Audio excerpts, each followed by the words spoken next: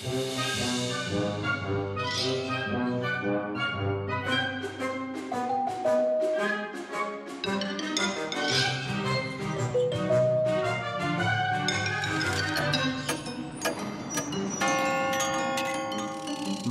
spooky stories. Look at that! See how terrible the lightning flashes are? How about the awful thunder rumbles? Are you scared? Now it will be even scarier. This story took place in early May, with the first spring thunder sounds. Well, maybe we should start from the beginning. One day in the spring, in an unusually hot sunset hour, Vanya sat on a bench in the park. He was drinking a refreshing apricot soda, babbling something under his breath. It's so hot and muggy. If only it would rain a few little drops. I would give anything just to make the weather get a little bit cooler. I would give up my smartphone or my gamepad. I would even give up my whole computer. As soon as he said that, bam! There was a lightning flash, there was a thunder crack, and an incredible roar was heard. Now there were thunders, lightnings, pouring rain, and hail. Vanya was already sorry he asked for rain. He couldn't hold it and started crying and whining like a little baby. Oh, I'm just so scared. Because Vanya was afraid of thunderstorms, when a lightning flashed, he was immediately in tears. Poor Vanya tried to close his eyes tight, but he was still able to see the lightning light. In horror, he plugged his ears, but he was still able to hear the thunder roar. And then, even more frightening than thunder, a penetrating voice boomed right from above. Are you feeling scared now? Well, it could get even worse.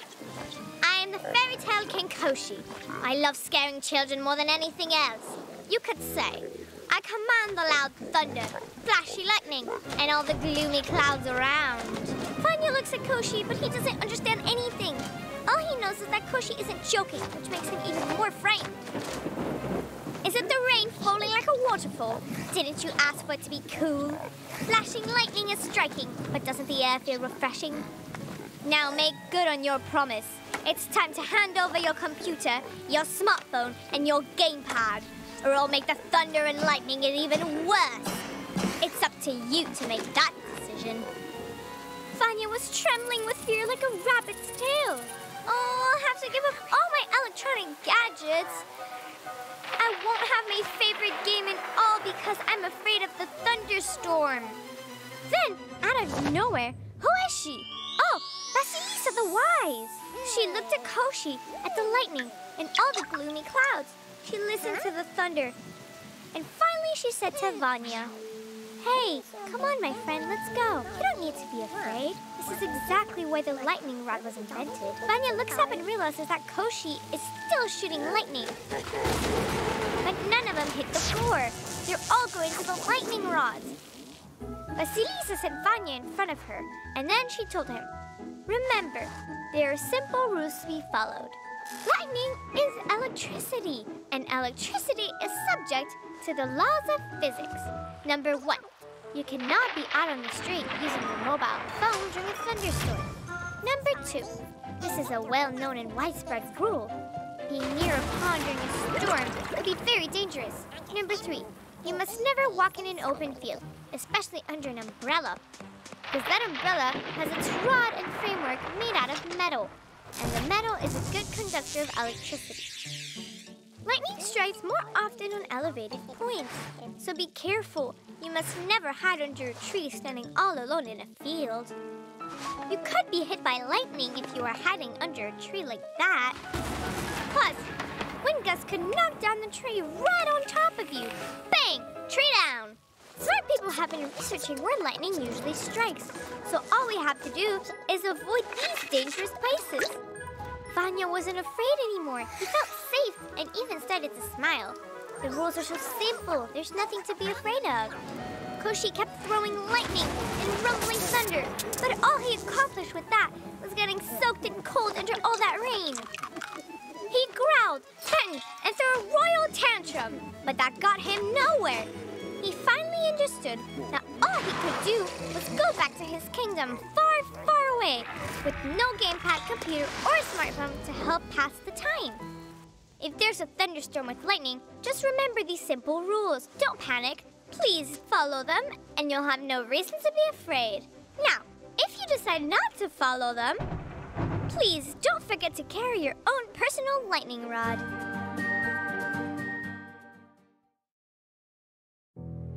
Dear friends, today I'm going to tell you a very creepy tale about useful inventions. Once upon a time, there was Grinko, who had seen enough horror stories on TV about Mega Brain that conquered the Earth with the help of horrific mechanical monsters. But in honest truth, we've been surrounded by all this technology for a long time, and now it's just scary to think what might happen. What if the refrigerator starts to hum threateningly, like if it wants to eat the smartest boy? And what if the elevator, instead of opening the doors automatically, opened an iron jaw? What if my TV does not just broadcast normal signals, but also emits zombie signals? The vacuum cleaner vacuums you, the washing machine spins you around, the iron steams, and even irons you. And since then, he began to feel really scared. He saw the escalators in the subway station. Grinko was frightened of the bus's hissing doors. Even in the summer, the rides of the amusement park had begun to seem like terrible steel monsters with grabbing tentacles and sharp teeth. That made Grinko panic and look at the amusement park from far away. But the summer was over, and it was time to go back to school. At the beginning of the new school year, all children signed up for different clubs. But there was one particular group, which not even one child wanted to sign up for. It was a very strange and very suspicious name for a school club. Skillful Hands. So Grinko didn't sign up for the club either. He decided he wouldn't sign up for anything. Well, as if it wasn't enough, the scariest thing began to happen. The homeroom teacher came and commanded, Grinko, since you did not sign up for any of the school clubs, you're going to join in the Skillful Hands. Nothing could be done. So Grinko went to Skillful Hands meeting, and fear grabbed a hold of him immediately.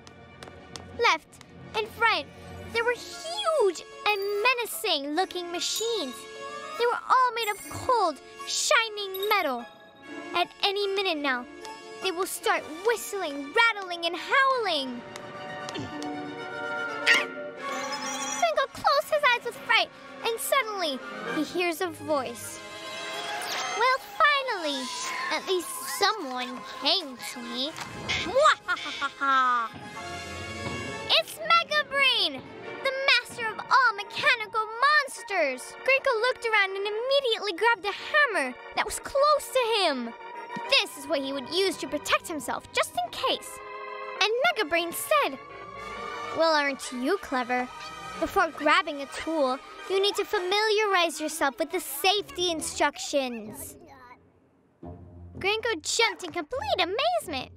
With his eyes wide opened, he asked, is this equipment completely safe and all? I know that sometimes equipment is very dangerous to operate. Ha ha ha! Dear boy, now you'll need to be able to operate any machine you may find in the whole world. The first and most important thing that you have to be aware of and follow is the Manual of Understanding the Safety Rules. And now, if you follow these very important rules, you won't need to fear any machines at all. And indeed, Grinko began to study the rules, and eventually learned all he needed to know about all the tools, machines, and equipment. And most important, he was so interested that he spent all his free time working in the club. And yes, you cannot imagine what a useful thing Grinko invented while he was working in there. It was so useful that everyone's jaws were dropped. Friends, carefully.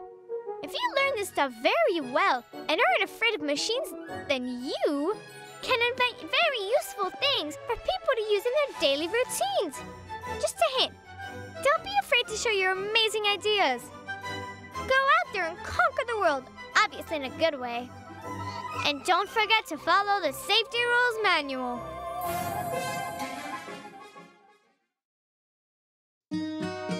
Today, I'm going to tell you a very scary story.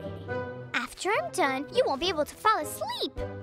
Not in the day, and not in the night, and not even in the morning after you eat. A nice plate of warm porridge. You still won't be able to sleep. And it all happened at a children's summer camp when a very fun boy arrived. All the children in the camp were having fun, but this boy knew how to have a lot of fun. He spent all day running and jumping around. It was like he received an electric shock, or maybe he had never any batteries. And later that evening, it was all dark outside. The streets were very quiet and scary, full of wolves howling on the other side of the fence, and strangers who you should never talk to. And yet, this boy did not want to sleep. His batteries just wouldn't die. So he decided to pass the time telling horrifying, spooky stories. Stories about a black hand and white ghosts. About a door to a dungeon, a coffin on wheels, and ghouls covered in hair. The boy told everyone, all the children, these very scary tales. Then he calmly fell asleep, and in no time, he was dreaming. All of a sudden, he dreamed of a black hand. He jumped, scared in bed, and looked all around. And to his surprise, coming out from under the bed was a real black hand. The nails were long, dirty, and uncut. Ew, disgusting. The boy decided to run away from it, but then he stumbled and fell because under the other bed, a black leg was sticking out. The boy got up, and right in front of him, there was a ghost wearing glasses. It was completely white and totally scary. What should he do? Jumping, he went from one bed to the other. He opened the door and went screaming and running away from the body parts. He had decided it was better to take his chances with the wolves and strangers, who you should never, ever talk to. He was running and screaming through the streets when he was spotted by the headlights of a coffin on wheels. He continued running towards an alley, but the headlights were still chasing him. The boy was terrified. He kept running and screaming. Suddenly, he heard a loud voice coming from the coffin on wheels. "Stop! What are you doing? Why aren't you asleep?" "He's trapped." The boy couldn't escape. With his back against the canteen wall, the boy closed his eyes, thinking everything was over. Now, a vampire will come out from the coffin to suck my blood. But there was no blood sucking.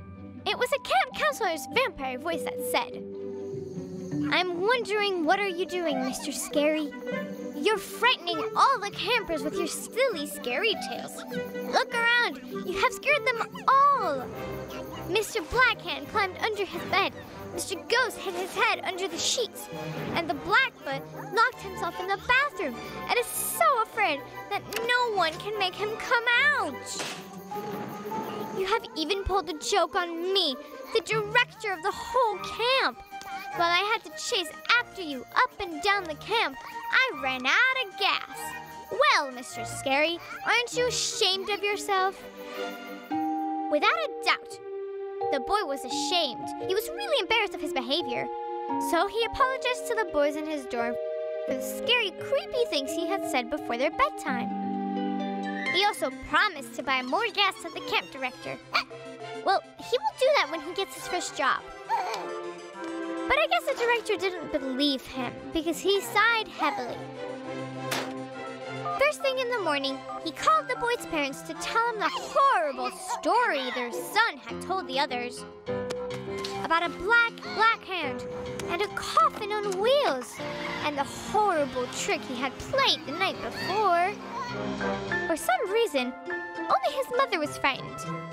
His dad, on the other hand, was not afraid, but instead he promised to handle the situation.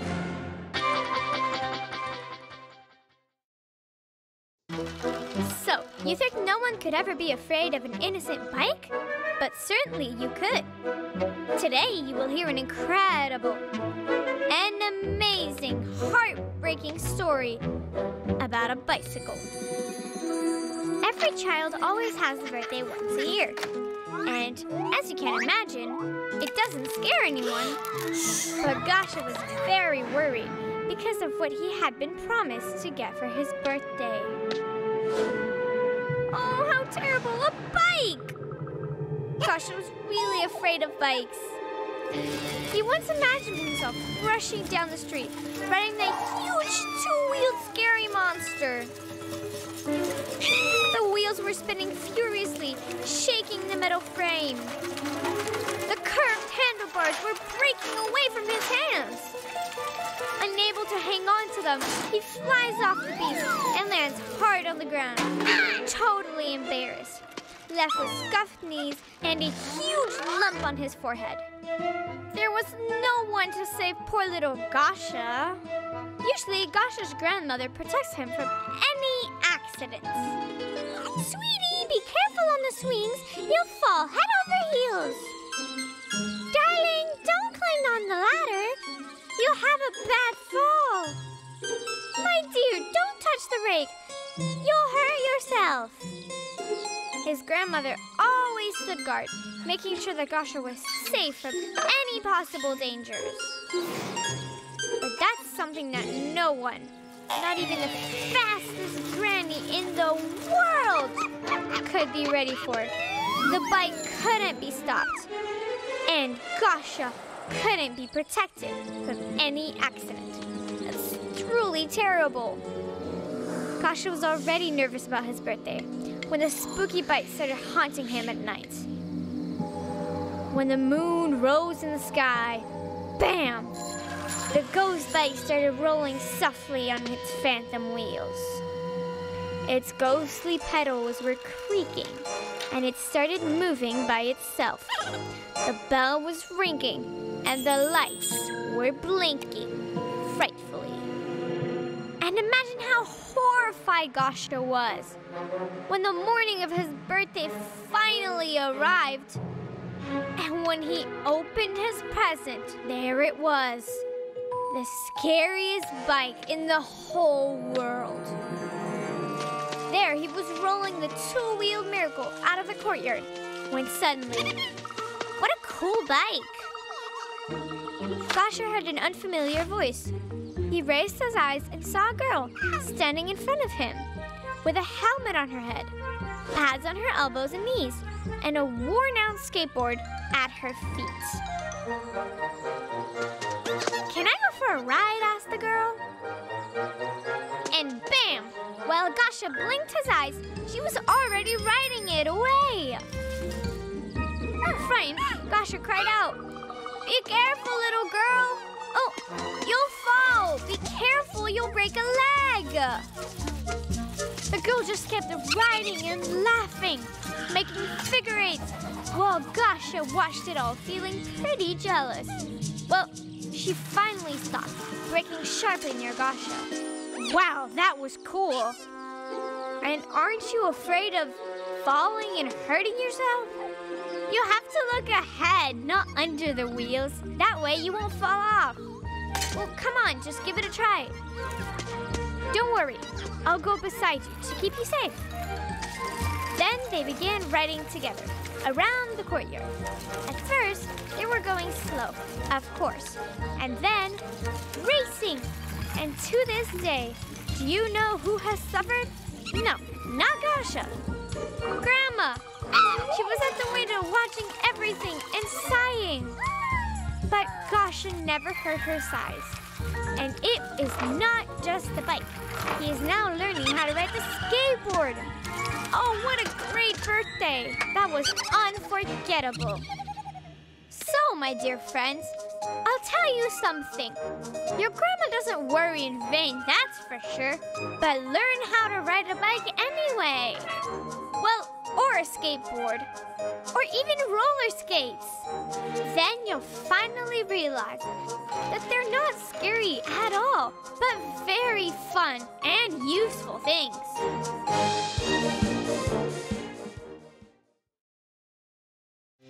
Dear fellows, today I'm going to tell you a very scary and terrible story about how one girl was afraid of doctors and the awful things that happened to her one day. Late one night, Seema prepared some dinner to her toys. From modeling clay, she made black cutlets. She also made them some cream of wheat porridge. She sat her dolls and began to treat them. A piece for Grandma, a piece for Grandpa, one for Mommy, and so on. In short, Seema had fed all the dolls her cooking, and at the same time, she ate herself too. Then it was night. Seema laid in her bed, but she could not sleep. Seema's stomach was gurgling like a swamp. She should have told her mother as soon as possible, but Seema was afraid that if she did, her mom would immediately call the doctor, and that would just be terrible. It was better to suffer. My stomach will be stronger if it aches. Suddenly, Seema heard someone very close, breathing hard. Seema got on the bed and tried to see who was there crying in the closet. It seemed no one was there. Only the porcelain doll, Louisa, sat in the corner. And then, in the moonlight, Seema noticed that Louisa's big glass eyes were overflowing with tears. Suddenly, someone moaned softly under Seema's bed. Seema looked, and there, the teddy bear was lying and squealing. Oh, my tummy, my tummy! And immediately, from all sides, her toys began to moan. Zimoshka, call an ambulance! Our stomachs are aching from your porridge and cutlets. Seema trembled all over. What do you mean, ambulance? Doctors, this is the most terrible thing in the world. If the awful doctor comes because of an emergency, he'll immediately prescribe us all a terrible and bitter medicine. He will make you all show your tongues, and without mercy, he will shove a spoon in your mouth. And those who cry and resist, the doctor will grab and take them away into the hospital. But apparently, the toys didn't care with whom or where they would go. Oh, our bellies hurt.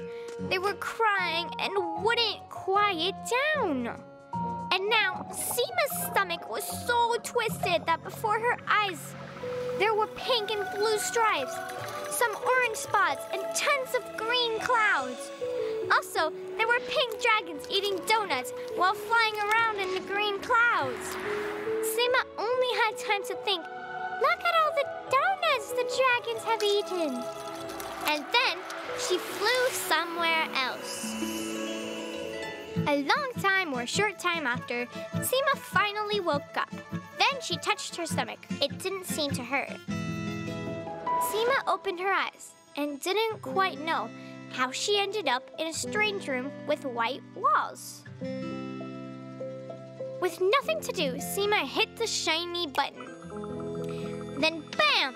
The door opened and the Snow Maiden came in, all clean, white, and smiling. Well, now she's going to wish me a Happy New Year, thought Seema. But the Snow Maiden was not at all the Snow Maiden.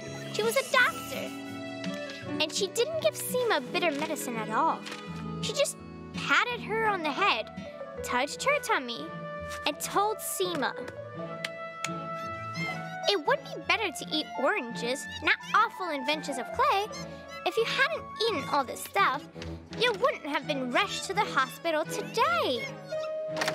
Well, this hospital isn't that unpleasant, thought Seema. The lady doctor isn't scary at all. Next time, don't be afraid of her and just tell her what is wrong. That is right. No need to fear a doctor, but a cook. Listen to me. Some of them cook without even reading a book.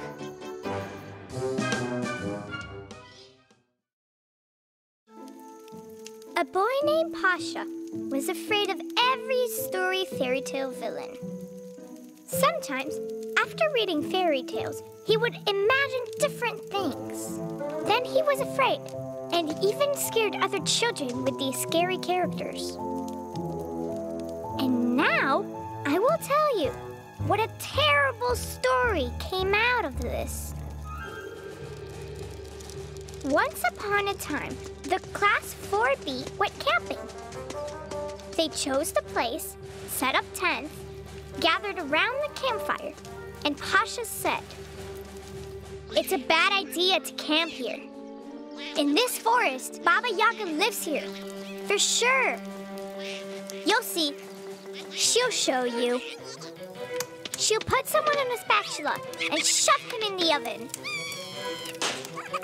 Of course, they didn't believe him. And in the morning, horrible! Who is this? Pasha was bitten so badly by mosquitoes that you couldn't recognize him. "Look at me!" shouted Pasha. "It is Baba-Yaga who ordered the mosquitoes to drink all of my blood." Of course, everybody laughed at him, and a girl, Sveta, gave him some mosquito spray. In the evening, Pasha sprayed his tent for mosquitoes and said, "You'll see, Baba-Yaga will come tonight for sure. She'll come and eat all of us and ride on our bones. Definitely. At night, the horror will come. How it rumbled and how it glittered." And the next morning, Pasha's boots were full of water. "I'm positive that Baba-Yaga conjured up the rain," screamed Pasha, and poured the water out of his boots. Of course, everybody laughed at him. He shouldn't have left his boots outside. A boy named Dima gave him his spare dry sneakers. The group gathered in the woods for raspberries, and Pasha said, "I'm not going with you, because in this dark forest lives Baba-Yaga in a hut on chicken legs. Around the hut is a fence made of the skis from missing skiers, and on the fence hang baskets from lost mushroom hunters." Once again, everyone laughed at him. A girl named Tanya gave him a pot and a bag of oats.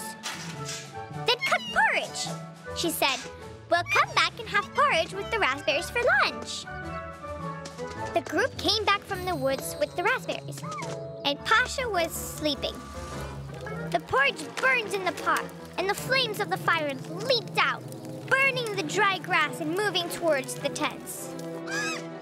The children trampled out the fire, and one boy woke Pasha and said, "Why didn't you keep watch of the fire and the porridge?" "It wasn't me, it was Baba-Yaga. She put me to sleep so we wouldn't eat her raspberries. Here she comes, flying on a mortar, waving the pestle and the broom to sweep her tracks." Indeed, there was the noise of thunder over the forest. The wind whistled, the trees bent over, and then a blue helicopter landed on the campsite. A man in uniform came out of it. Pasha ran and asked him, "Are you Baba-Yaga?" "No," said the man. "I'm not even the immortal Kashi.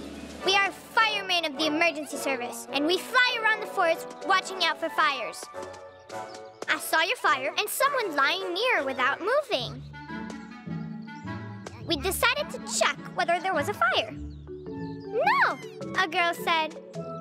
Pasha fell asleep by the fire. It's all Baba-Yaga's fault. And we were careful with fire. Good for you, kids, said the fireman. For that, you get ice cream and a free movie about important fire safety regulations in the forest. And we'll take Sleepyhead Pasha with us to the helicopter, so he can see and confirm that there is no Baba-Yaga in the woods. You aren't afraid of heights, right? After that, Pasha realized that it was not necessary to be afraid of Baba-Yaga, only of a forest fire. And don't you ever leave a campfire in the forest unattended.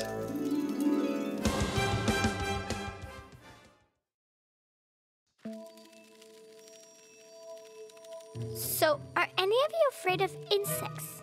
Who shivers when they see a spider? Who runs from a dragonfly? Now I'm going to tell you a spooky story, which happened to a girl called Anyuta. Listen very carefully and tremble. Anyuta was very afraid of all kinds of bugs. When she saw a moth, she immediately hid under the table. Oh, poor me. When she saw an ant, she immediately climbed a tree. Oh, poor me. One time, when her younger brother, Vafka, went for a walk, Anyuta's mother asked her to help clean the house. Anyuta, get the vacuum cleaner from the closet and vacuum the carpet in the living room. But Anyuta couldn't go to the closet. There was a spider spinning perfectly its web. Anyuta opened the door slowly. A horrible fear ran up and down her spine. It was pitch dark inside the closet. Beware! How could she get the vacuum from there? Walking through a spider web is not for me. I'll find the vacuum by touch, that's it. Anyuta cautiously opened the closet door a bit wider so that the spider wouldn't notice her, and started taking out everything she could without looking. First, she got her father's ski, then took out a globe, and then she felt an electric cord. So she pulled it out. And instead of getting the vacuum cleaner from the closet, a broken lamp, an ironing board, and an old bicycle without a front wheel fell on her. Oh, said her mom, it seems we have buried treasure in the closet, but not a vacuum cleaner. Then go to the kitchen and take out the garbage. Oh, please not the garbage. There's a cockroach. It's scared and has long feelers. It will eat our girl in a second, pat its belly, and burp with content. Mustering all the courage she might have left, Anyuta decided to do the following. I will grab the garbage and run quickly, then the cockroach won't be able to eat me. Anyuta grabbed the full bin, rushed to the door, and behind her, there was a terrible crunch and a horrible screech. On the stools, chairs, and tables, all around the kitchen, the garbage started falling out of the bucket. Well now, said her mom, if you don't want to take out the garbage, go to the balcony and water the flowers. Balcony? The word makes me cry. For all their lives, a huge butterfly. It's scarier than a spider and cockroach. And because it can fly, it will attack from above, from the left and the right. And there's no way I can win. Okay, back to the flowers, as quietly as possible. Maybe I'll fight back with the watering can. Anyuta started watering the flowers. And the scary butterfly started flapping its gigantic wings. The girl rushed to one corner of the balcony and hit 2 flower pots. She rushed to the other corner and lost the watering can. She ran back inside and hid under the table. Puddles of water and dirt are everywhere on the balcony. Many things from the closet and garbage are all over. I'm wondering who did all this mess. Who? The butterfly, the cockroach, the spider? Her mom sighed sadly and cleaned up the balcony. She gathered up the garbage and vacuumed the carpet. At that time, Fafka, Anyuta's brother, came home and went to her right away. Look at this beautiful ladybug I have. Do you want to pet it? Aren't you afraid of it? Asked Anyuta. Of course not. Nothing ventured, nothing gained. Look how tiny it is, and look at me. I'm big and strong, said her little brother. And then Anyuta understood. Creepy crawlings and other scary bugs only seem dangerous to us, my good friends. They're a bit smaller than the size of a safety pin. We're 1,000 times bigger. There's no reason to shiver.